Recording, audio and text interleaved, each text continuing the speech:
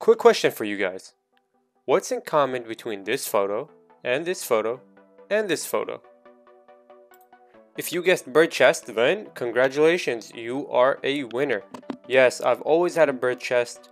This picture right here shows exactly what a bird chest is. Bird chest, the scientific name, Pectus carinarium or whatever, however you say it, is something that many of you guys have.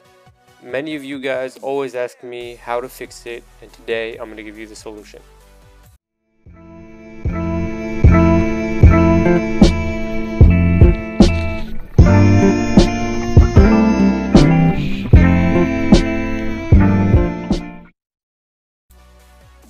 Yes, look at me here, guys, doing push-ups trying to get rid of my bird's chest. If I could go back in time and tell myself something, I would tell myself, you're on the right track. Keep going. Keep doing what you're doing. But there are better workouts to help you get rid of your bird's chest. And we're going to get right into them, boys.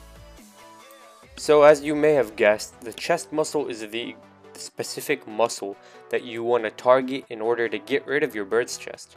Because the more you can get your chest muscle to stick out in front of your body, the less your pectus will show. So obviously the push-ups were good, but we are going to need more specific exercises for the chest. Some isolation exercises for the chest, and these three happen to be my favorite. There are more, but we're going to work with these three for today's video. Starting off with the bench press. So, the bench press, guys. Obviously, getting into the gym, trying to get rid of the bird's chest, you're not going to have a strong bench. You're not going to have a strong bench at all. Look at me here. I'm doing 95 pounds. 95 pounds, that's nothing. But, eventually, with time, you will get stronger at the bench press.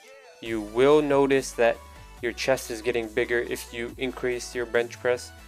You will 100% notice that your chest looks more proportional. The bench press is the base foundation for your chest. You don't have to do it with a bar, you could do it with the dumbbells, but with an increase in strength on your bench press, you will notice a difference. We are not done yet though. I want to throw in an incline press to your workout. This won't affect the bird chest as much because the ribs kind of stop towards the lower part of the chest, but throw it in because it will make your chest look more proportional. You don't want a good looking middle and lower chest and then a very weak looking upper chest. And last but certainly not least, the chest flies.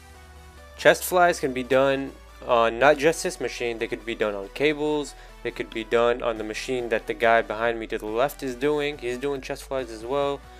You could do them on all sorts of machines. You can mess with the angles, play with the angles. I want you to focus on feeling it in your lower chest whenever you're doing the flies. Mess with the angles, see what really feels like it's contracting the lower chest.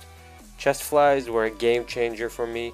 They even helped me increase my bench, which in factor makes my chest look even fuller. Chest flies, add them in. Now the last thing I want to add is you should be trying to gain weight, eat more, because as I said, the whole goal of this is to get your chest to stick out, right? So if you can add muscle with the workouts, that'll help your chest stick out.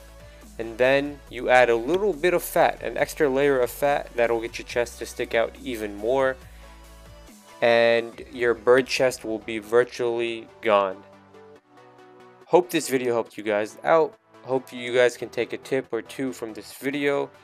To sum it all up, pick one compound movement like the bench press, then 2 isolation movements. You want to target your lower chest, the mid portion of the chest, the upper chest. You want to eat more, gain weight. If you do all this, you will be 100% set, good to go. Consistency is key. Hope you guys enjoyed. It's been your boy Phil3000. Stay tuned for more videos. See you next time.